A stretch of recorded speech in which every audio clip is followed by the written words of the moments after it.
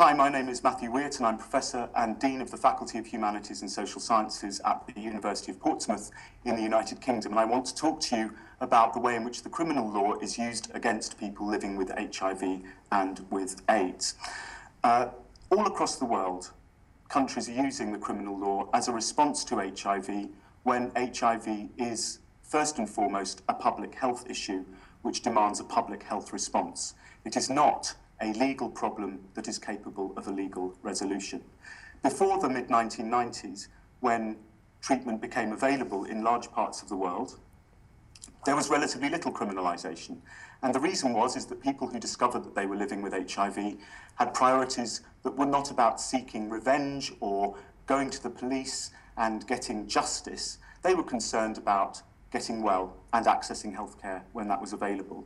Since the mid-1990s, with the advent of antiretroviral treatment in large parts of the world, there has been an upsurge in criminalisation. And this is a paradox in a way. You would have thought that living well with HIV, being able to live with HIV, would mean that people would stop seeing it as quite such a serious thing and something certainly which should be the subject of a criminal prosecution. But that's not the case. In fact, it's got worse and worse and worse. And this is largely because, I think, that the stigma associated with HIV hasn't gone away. In fact, the stigma associated with HIV infection is, in many cases, as bad as it has been. And when people are diagnosed with a condition which leads, as we know, to marginalisation, to social exclusion, to the experience of discrimination in relationships, in the workplace, in the provision of services, and in the provision of healthcare, you can perhaps well understand why people would feel aggrieved and that they have experienced a harm and a wrong which deserves a criminal legal response. But we need to think very critically about that. We need to think about the way the criminal law feeds into that stigma. If we think about the fact as we come up to World AIDS Day on December the 1st this year, the headlines that we get in our tabloid newspapers are not generally across the year about the fact that HIV is being successfully treated, that people who are living with HIV on effective treatment are able to suppress their viral loads to such a level that there have been no studies which have demonstrated that HIV can be transmitted by somebody who's got an undetectable viral load. As we don't get those stories, we don't get the good news stories, we don't get stories about the fact that HIV transmission is being suppressed and that there is an effective health story around HIV. What we get is headlines which have AIDS assassin, AIDS monster.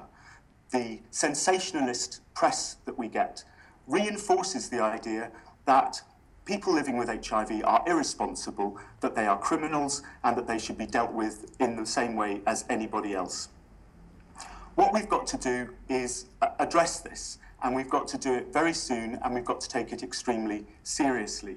Because the fundamental problem, as I said at the beginning, is that the criminalisation, the use of the criminal law, will not solve the world HIV and AIDS crisis.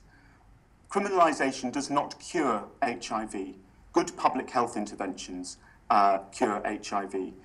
Effective efforts at reducing stigma, reducing discrimination, minimising those things are critical to an effective HIV response. And this has been recognised by experts across the world. The United Nations Joint Programme on AIDS, UNAIDS, the Global Commission on HIV and the Law, the Open Society Foundations, the International Planned Parenthood Federation, and many other organisations have recognised that the use of the criminal law should be extremely limited. There may be cases where people have used HIV as a weapon, where they've used it like a knife or a bullet in order to hurt somebody. And in those situations, these organisations recognise that there may be a very limited use for the criminal law. But it's much more expansive than that, and we've got to narrow it down. There is an overextensive use of the criminal law, and it can only harm HIV prevention efforts.